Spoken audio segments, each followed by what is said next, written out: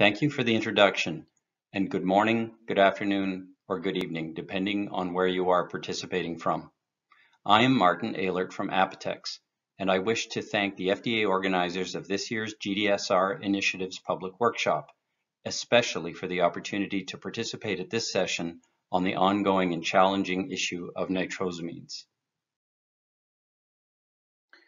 I will share with you 3 areas of investigation that are worthy of sponsorship and could fruitfully inform policy on nitrosamines control. First, complex nitrosamines are almost all data-poor species when it comes to carcinogenicity studies. Without such studies on these substances, ANDA holders are left with little in the way of tools to establish acceptable intakes and have to rely on the read-across approach. Research into alternative approaches to AI determination for data-poor nitrosamines is needed. Second, I would guess most of the people attending this panel discussion today are aware of the causal connection between nitrosating species in excipients and precursor amines in APIs, resulting in nitrosamines formation in drug products. However, the extent and kinetics of reaction between these two in a given drug product is not yet predictable. This is another area where research could assist with establishing control strategies. Third, tertiary amine APIs are more numerous than secondary amine APIs, which we are well aware of being susceptible to nitrosation. Though direct nitrosation of tertiary amines is known in the chemical literature, the reaction conditions are quite forcing for this to occur. Research into the extent of nitrosation of tertiary amine APIs under typical drug product manufacturing processes is warranted. We are now well acquainted with what we term the simple nitrosamines, and I have 4 examples shown here on the left. These simple nitrosamines have acceptable intake values provided in the FDA guidance on nitrosamines in pharmaceutical products. On the other hand, the finding of complex nitrosamines related to APIs dubbed NDSRIs, or nitrosamine drug substance related impurities, has greatly increased since July 2021, when the US public was first made aware of nitrosovarenicline. This and the other 3 examples shown here have all been the source of recalls since then. Almost all of these complex nitrosamines do not have published acceptable intakes, mainly because until now the species had not been identified, and so none had been subjected to animal carcinogenicity studies. This brings us to the first area that urgently needs further research and policy development, namely establishing a non-ad hoc process for acceptable intakes for complex nitrosamines.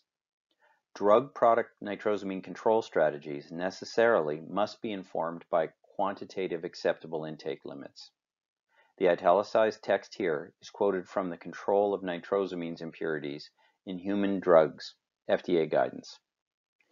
If nitrosamines without published AI limits are found in drug products, manufacturers should use the approach outlined in ICHM 7 to determine the risk associated with nitrosamine and contact the agency about the acceptability of any proposed limit. This is an eminently reasonable requirement of the guidance. However, it is very challenging to implement. Unlike the simple nitrosamines which have published limits, almost no complex nitrosamines have been subjected to animal carcinogenicity studies, and certainly none for all the newly discovered nitrosamines in drug products in the last couple of years, like the examples I provided on the previous slide. So this leaves ANDA holders with only toxicological read-across to arrive at AIs for complex nitrosamines they encounter in their drug products. Based on public domain information, what does the current picture look like with read-across vis-a-vis empirical data? The graph on this slide gives that picture.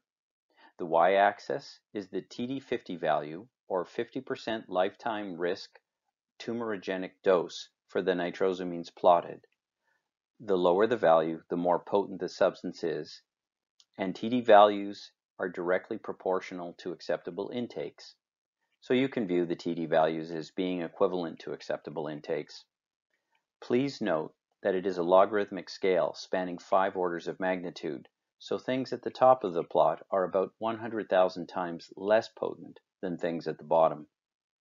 The x-axis is the molecular mass of the nitrosamines plotted. The blue circles are the TD50 values for all the alkyl and aryl N-nitrosamines listed in the Lhasa carcinogenicity database. About 86 of them that have been subjected to animal carcinogenicity studies between the late 1960s up to the 1990s. Only 3 of these nitrosamines are related to APIs. The rest are non-API chemicals with NDMA and NDEA labeled for context. Nitrosamines appearing at the top of the y-axis were deemed non-carcinogenic by the study authors. There is a relationship between increasing TD50 versus the molecular mass of the nitrosamines. Of course, competing molecular steric and electronic differences between the different nitrosamines will cause variation in potency, and this makes the plot look a bit messy.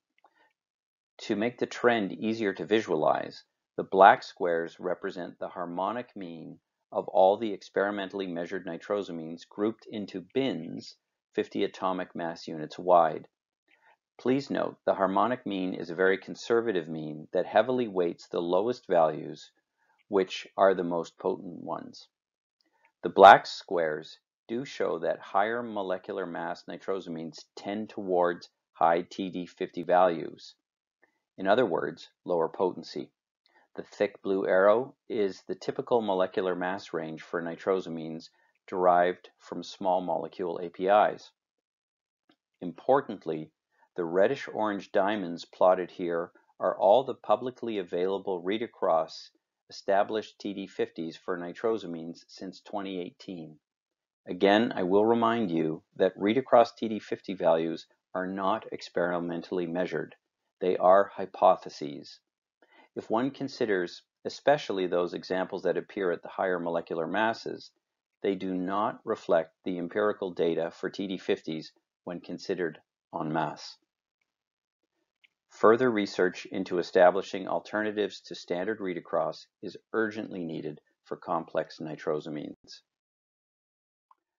This slide was presented at the November 2021 AAM GRX and Biosims Technical Conference, and I'm reprising it here to introduce a case study about nitrosamines control strategies.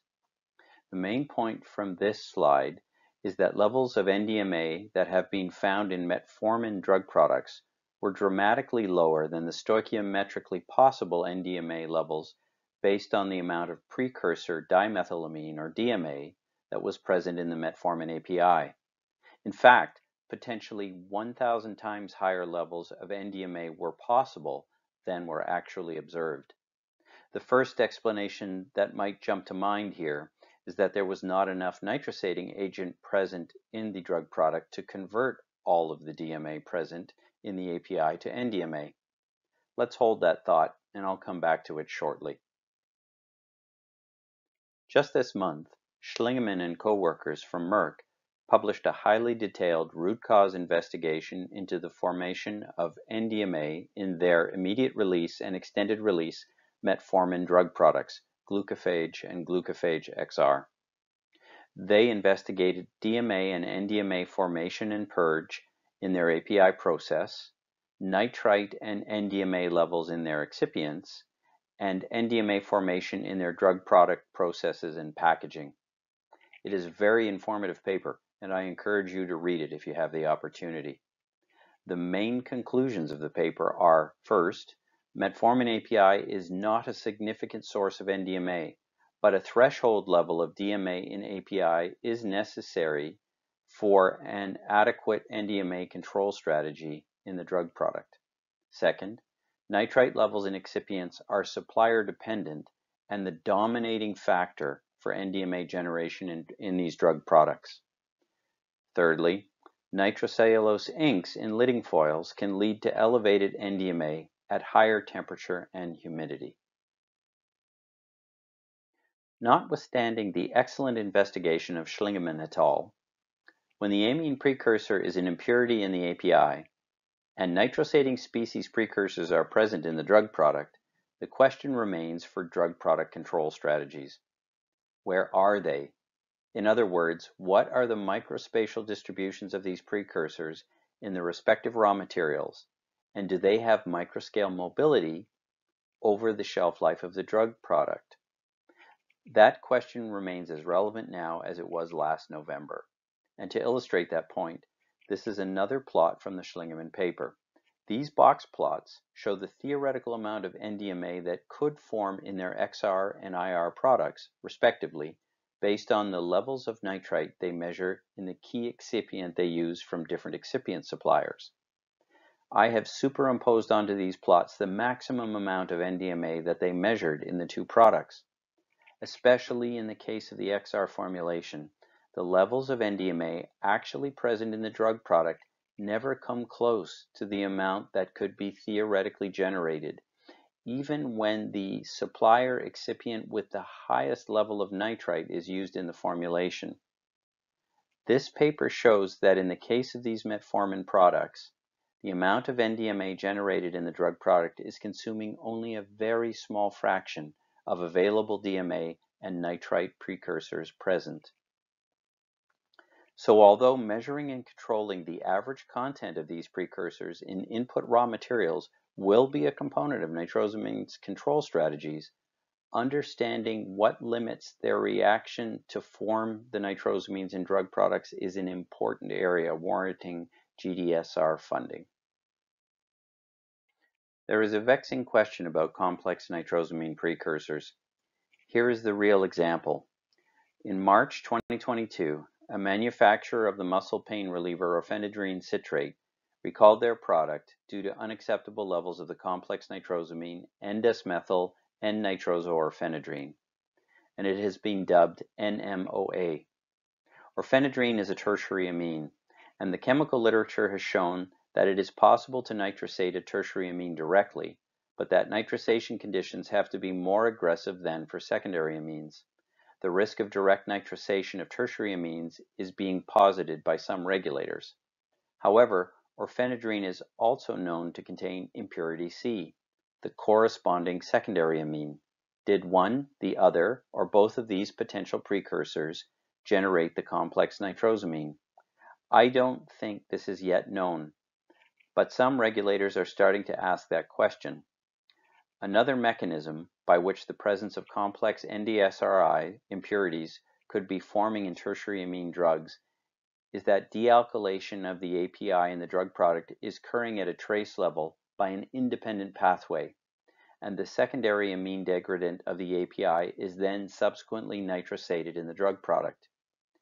We, the industry and FDA alike, have to be concerned about knowing the real significance or insignificance of tertiary amines to nitrosamine formation risk in drug products, because about 35% of APIs are tertiary amines.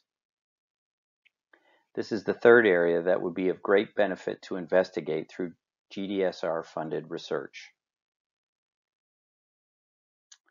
To sum up the points I've presented today, GDSR funds would be well allocated towards first, developing cost and time-efficient methods towards AI determination for data-poor complex nitrosamines that are a valid alternative to the precautionary principle-governed standard read-across approach.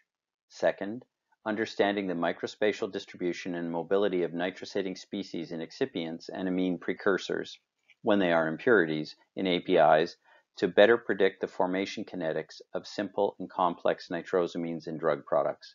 And finally, establishing whether tertiary, and actually quaternary amines as well, are nitrosatable in drug products to any meaningful extent, or if it is predominantly their trace secondary amine impurities that are being nitrosated. I hope you have found these points useful to consider, and I look forward to the panel discussion to follow. Thank you for your attention.